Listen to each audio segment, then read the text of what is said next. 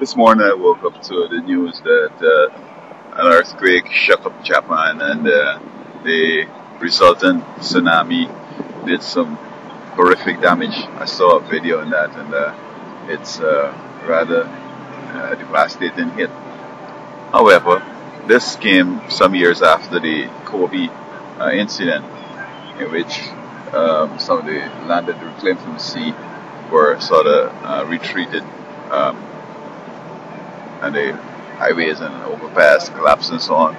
I'm not sure which one is worse, but I'm wondering if with all Japan's smarts and technology and all that, if they can't find a way to stop earthquakes and the tsunamis. Maybe if they had a seawall that was working with computers, that as soon as they feel a shake-up, it has shocks and everything, so it wouldn't get affected by the earthquake.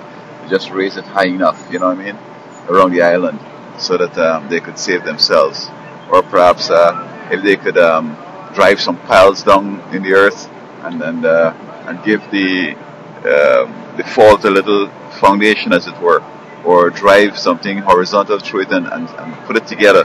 You know, I mean, Japan's supposed to come with something, but I mean, the world seemed to be reeling with the various natural disasters, and they're saying, "Oh Lord, God is bad."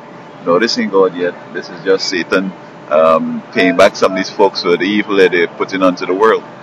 Um, I know Japan is a very opulent nation. You know, they of course copied everything the West had, and they sold it and they did a lot. They made a lot of money. I remember the '60s when they came to buy two and get one free, or buy one and get two free, buy one get the next one free, or something like that. And they dumped stuff out here and they took off. And I don't know. I mean, could this be taking back some of that stuff that went on? You know. So when God comes on later, I think He's going to come on with basically the fire, going to purify this earth, and so on. But all the rest of the stuff that's happening, I think, is Satan. And as you watch the world today, it's becoming more and more evil, and folks not stopping to understand that this devil that they're trying to serve and trying to please and trying to let them give them big positions and so forth. He's not interested in their well-being. He wants to hurt them big time. Look, Haiti. Haiti never make a move yet to recover from that earthquake. By the way, being in Puerto Rico, I better come with some plan where we could help them out in Puerto Rico, up in Haiti. So after my World Infrastructure Conference, I shall focus on how we could help Haiti to move forward.